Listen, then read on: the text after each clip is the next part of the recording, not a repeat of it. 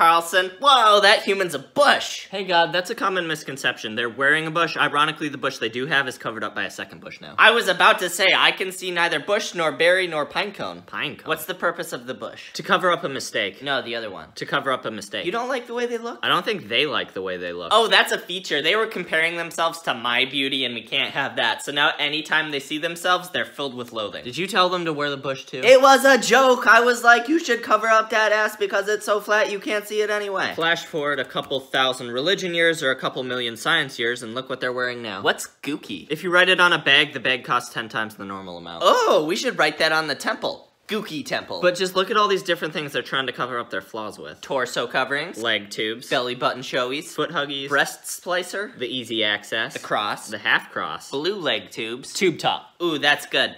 Do you ever notice we're already wearing clothes?